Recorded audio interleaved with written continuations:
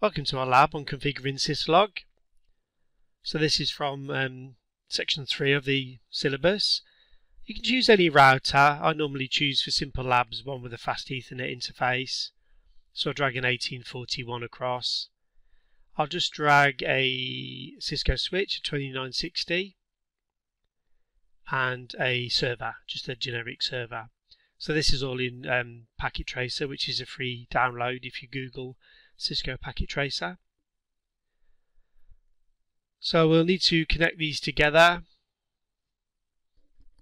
and the idea is to configure a very simple Syslog system where the events on the router are being logged over to the Syslog server. Okay, so fast Ethernet 0/1.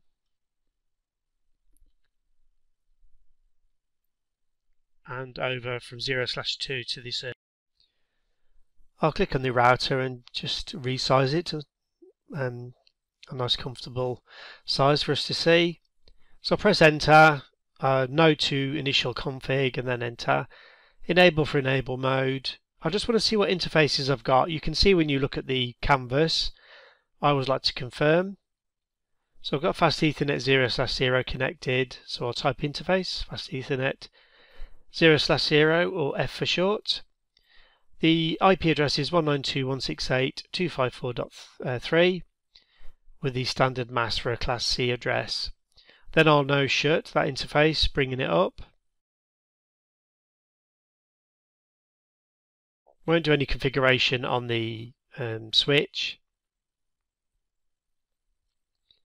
Over to the server, I'll just click on config and then the interface. It's 192.168.254.254, and when you click in the subnet mask it fills it in for you.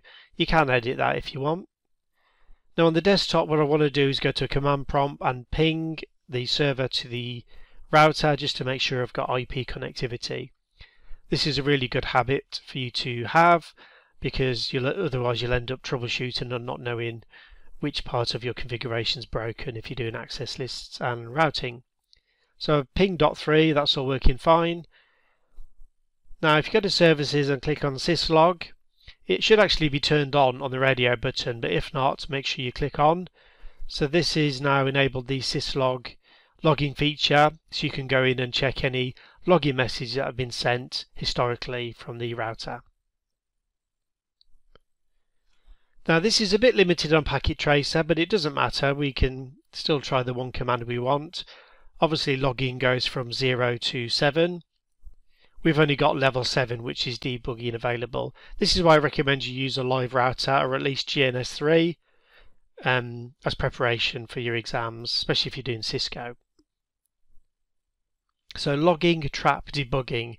This is a setting level 7, and then I need to say logging host, which is the IP address of the server. You can log to other devices, such as another router, but we'll set the IP address of the server. Now I could generate some debugging messages, but I think automatically it will start sending messages to the server saying that login has actually been initiated. So you can see the port number and a message. I've issued the show login command just to see any output and configurations I've added, and then we can hop over to the server in a moment and see if any messages have been received over there. And there you go, you can see your login messages. It's pretty basic, but it's enough for our purposes.